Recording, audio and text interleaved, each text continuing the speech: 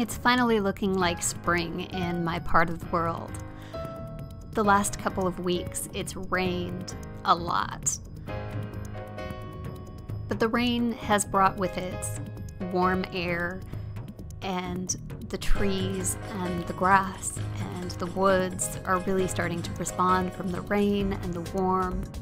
There's a beautiful green mist that I can see from the distance forming on the branches in the trees. Things are starting to bloom, including the magnolias, which I've been kind of obsessed with for the last couple of weeks, as I've watched them go from tiny little pointy buds of magenta into full bloom now, in shades of magenta and pink and white. They're absolutely beautiful, and they smell fantastic.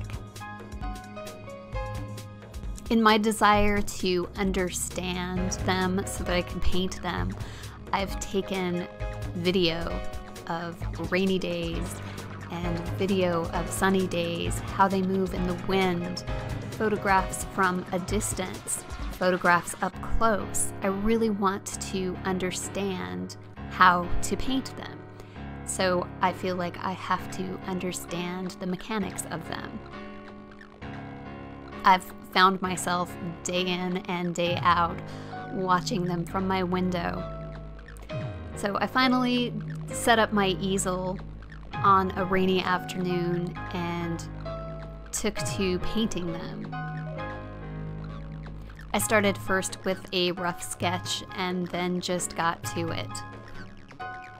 My color choices were completely based on what I was seeing.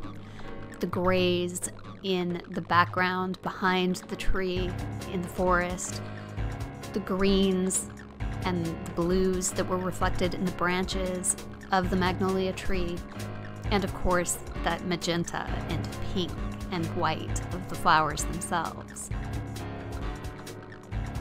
I was aware that they don't last long, they're very fleeting blossoms. Even now, as I speak, I can look out my window and see the petals just falling to the ground like confetti.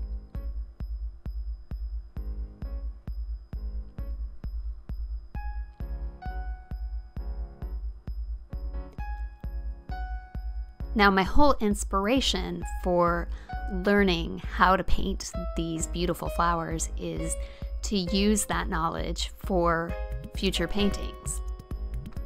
I consider the two in this video merely studies of how to paint magnolias, but my hope is to use that knowledge for possibly a reclining nude.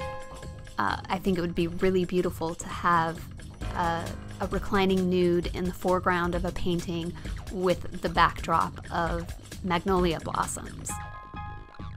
I've really enjoyed painting these and learning the mechanics, and I kind of went with a more impressionistic style as I was painting these, just because it seemed like that was the appropriate way to paint them with their fleeting ways.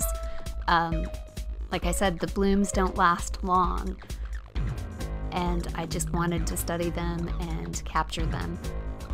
I think the impressionistic style really lent to that, and I've always been a little fascinated with painting branches of trees and blossoms and flowers. I really enjoy it, and I'm pleased with the outcome. I have really enjoyed myself the last couple of weeks, seeing the changing season from winter to spring. It's been beautiful, it's been warmer, it's been wet, but I love it. I am looking forward to planting a garden full of sunflowers, which will no doubt bring more inspiration for more paintings. I will have these paintings available in my online shop soon, so if you haven't checked out my website yet, please do so. Also, if you're watching this video and you haven't subscribed to my channel, please do leave a like on the video, leave a comment, and thank you so much for watching. Bye.